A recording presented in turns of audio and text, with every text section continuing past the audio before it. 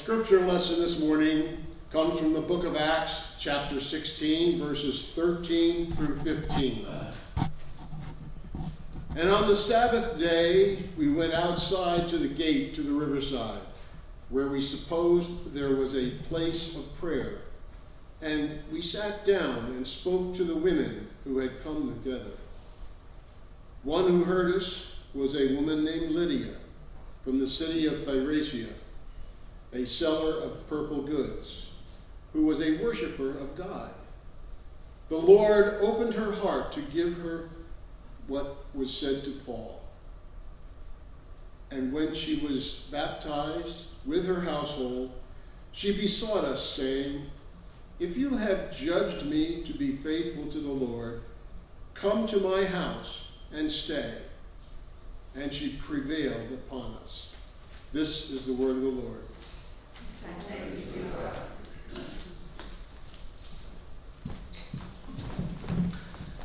Would you pray with me? Dear God, thank you for allowing us this time to listen to your word today. God, we want to ask you to be with us so that we can feel your presence. God, please open our heart so that we can accept your word, so that we can grab your hands through this time. God, please be with us until the end of the time to share your word. Please be with us. In the name of Jesus we pray. Amen. Amen. I remember a survey conducted at a church where I previously served. The survey included a question about personal goals as Christians. But the research showed that many members there didn't have a clear goals rooted in their calling. Interestingly, it wasn't a lack of heart that held them back, but a lack of clarity on what to do. Indeed, I found that many Christians are willing, but struggle to know what steps to take, preventing them from setting and achieving goals. I believe many of you here can relate to this fact. So therefore today, by examining Lydia's story, I hope we can find inspiration for our spiritual journeys and gain insight into the purpose that should guide our goal setting. Have you ever experienced God bringing people into your life? Before I decided to become a pastor, I had such an experience. I was someone who really didn't want to be a pastor at the time. God, I always mentioned that, God, I don't want to be a pastor. God, I don't want to be a pastor. Push this God away. But one day, people I barely knew, whom I had just met for the first time, suggested, what if you become a pastor? But can you imagine? But within a short period, I met 3 individuals, such individuals. 3, not just one. So it was precisely these unexpected encounters that greatly influenced my decision, to become a pastor. But have you ever had a moment in your life when you desperately needed God or needed someone's help, and just at that moment you met the person who was exactly what you needed? Maybe you have, right? You might have had that moments where you couldn't help but acknowledge that it was more than mere coincidence. Today's meeting between Lydia and Paul was precisely this kind of divinely orchestrated encounter, divinely formed encounter. The Bible describes Lydia as a worshiper of God as a Gentile. But this indicates that she didn't believe in Jesus yet. However, after, like a Jewish person, but after meeting Paul, she came to accept Jesus. The scripture says that God opened her heart, meaning this meeting was in line with God's will. My beloved congregation, we all had moments of profound encounter in our lives. However, the most significant among these is our encounter with Jesus Christ. It was the moment when we accepted Jesus Christ into our hearts as our Savior. I believe all of you still remember the emotions of your first meeting with Jesus, right? Vividly. It's like before, like a day before, right? It happened a day before. But we often hesitate to fully follow and apply those feelings into action. Much like having the feeling of a one-sided love where someone loves another but doesn't know what to do for them, right? Have you ever experienced one-sided love? Right? If you love somebody really hard but they don't know. Oh, you're smiling. That means your husband is not the first love, right? So much like this fact reminds me of my own experience. So I usually say to my wife, I love my wife, but I often don't know what she wants. So that's why I still get scolded by my wife. Don't you know what I really want to do? Are you still in this one-sided love for me? So, but yes, what I want to share is that if we love God, if the joy of your first encounter with Jesus is still alive in you, we don't hesitate to find and do what God likes. Right? We don't need to make a mistake like me. Actually, that is the right thing to do. In this context, let's take a look at what sets Lydia apart from us, or what makes her seem special. The Bible tells us that Lydia and her entire household were baptized. Even though it's not explicitly mentioned in the Bible, the fact that her entire family was baptized shows the significant role she played in helping them have spiritual encounters with Jesus. Imagine how challenging it can be to guide our family toward faith.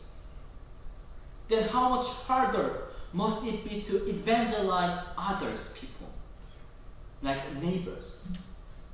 So can we force them to have faith? No. But does that mean we should sit idly by? Absolutely not.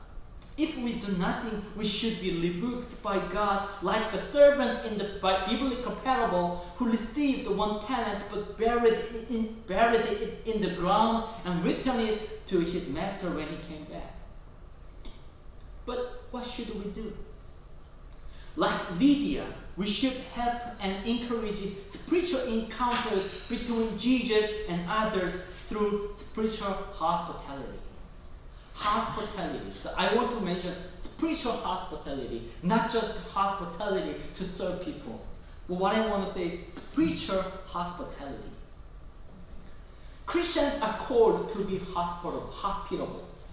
In simple terms, it means inviting and serving. Hospitality doesn't force anyone. Instead, it is filled with genuine care and compassion stemming from Christ's love. Lydia's faith in Jesus after she encountered him led her to invite and serve her family and neighbors. Through her hospitality, many people came to Jesus. Like Lydia, our role is to soften people's hearts through hospitality, especially spiritual hospitality.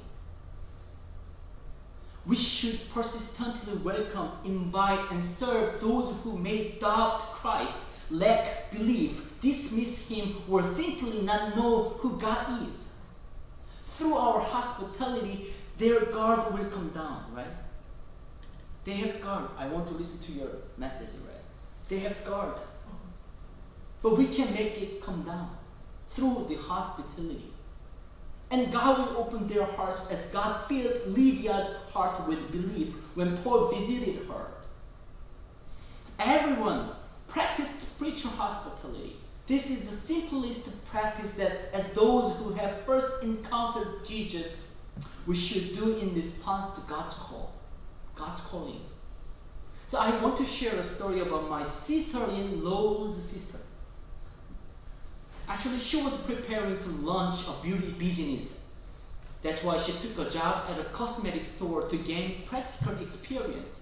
At this shop, the owner had the daily tradition of providing breakfast for the employees and reading the Bible together. At first, she thought it was just a meditation session with good writing material because she didn't know what the Bible was. Maybe if she knew it was Bible, maybe she didn't want to participate. But she didn't know what that is. And especially since there were free meals and there is a good material to read, she decided to participate as a way to refresh her mind.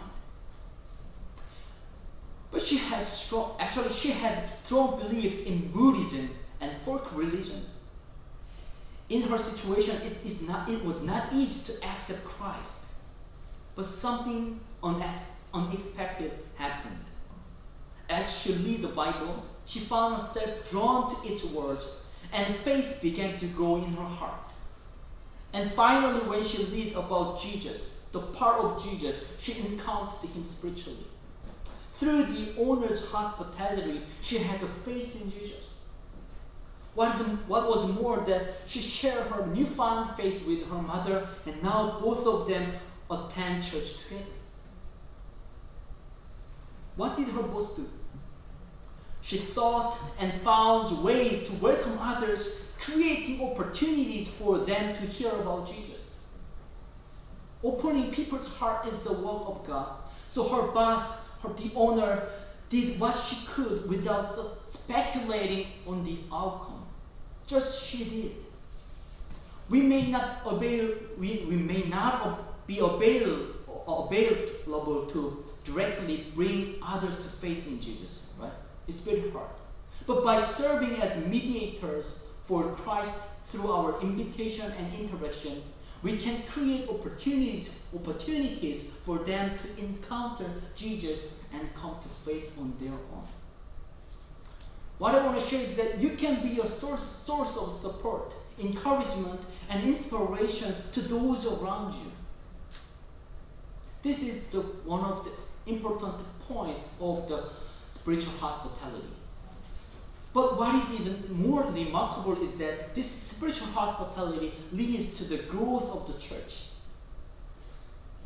In the city of Cilicia, where Lydia lived, there was no church at the time.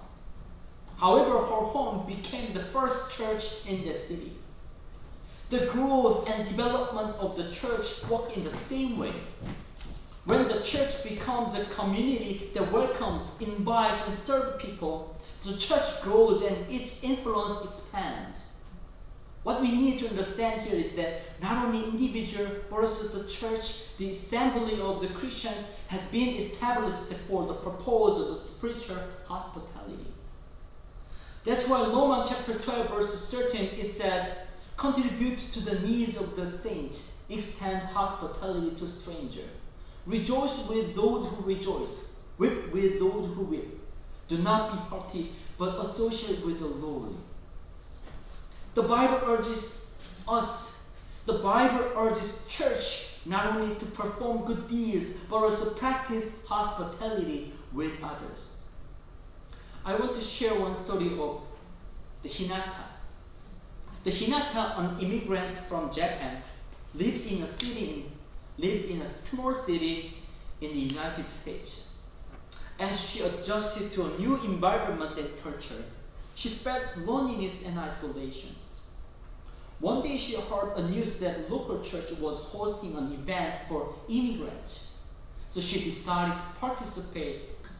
She joined various programs for immigrants and received the language lessons offered at the church.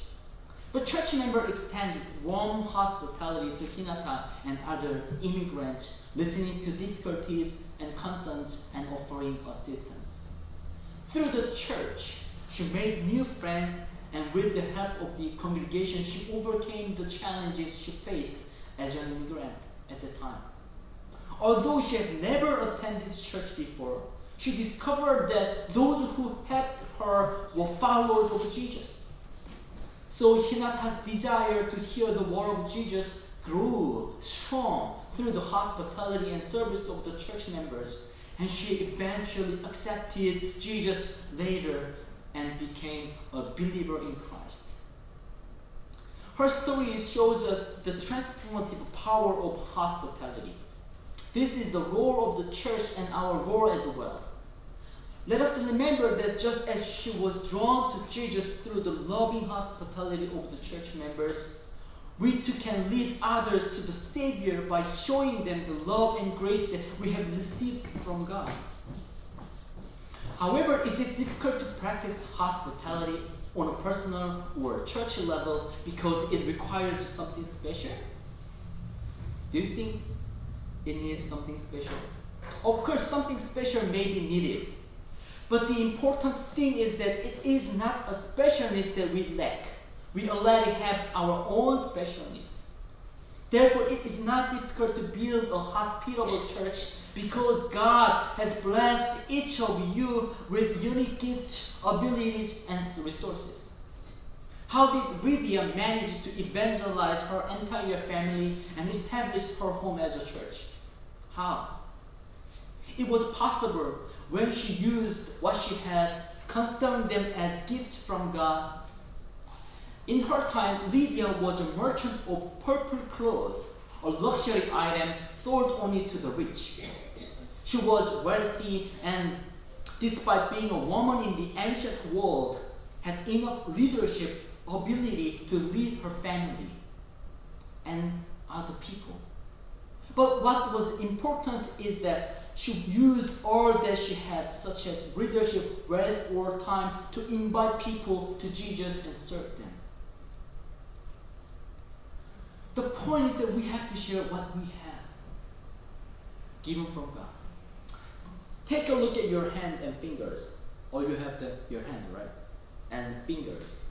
Each one is different in its own way, but plays an essential role, helping the hand function properly, right? Each one has their own function. I imagine that our lives are like a hand, and each one of us represents a finger on that hand. We are like different fingers. Each of us possesses a unique talents and abilities given to us by God.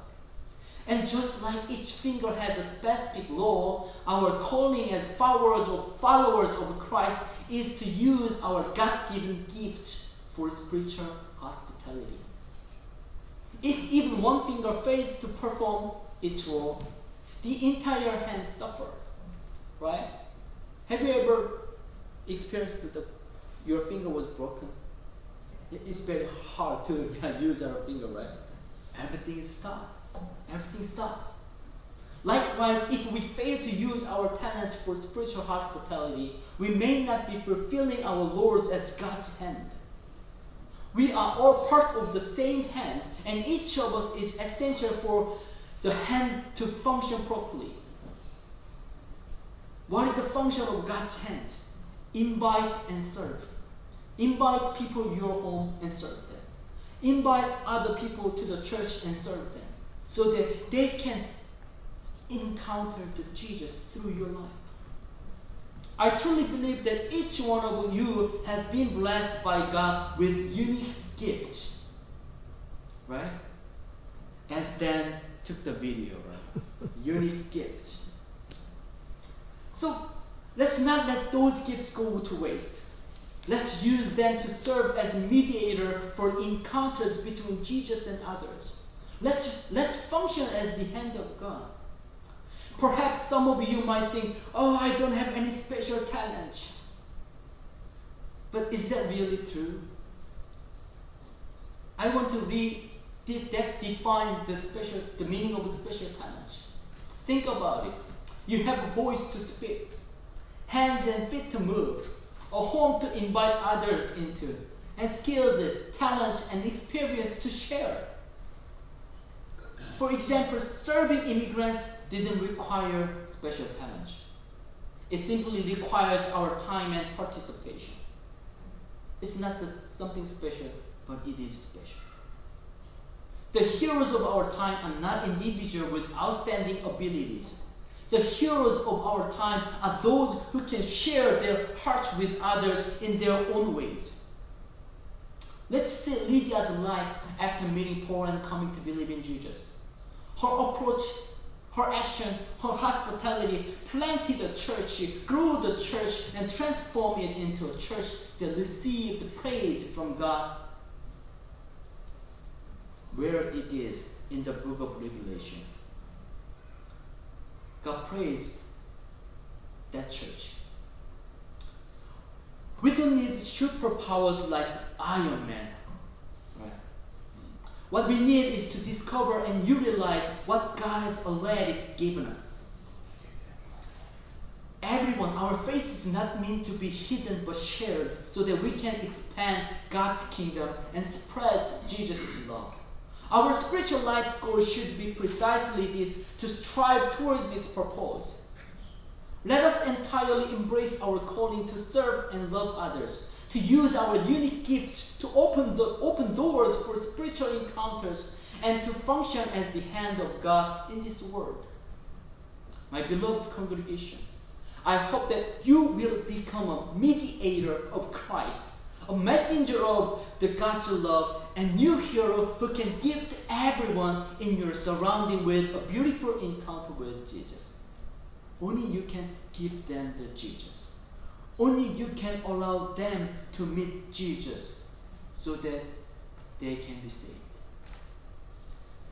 So let's speak together. So I say we are. I want you say mediators. So we are mediators. Yeah, we are mediators. I say we are. You say superheroes. We are superheroes. We are superheroes. Yes, you are superheroes. Amen.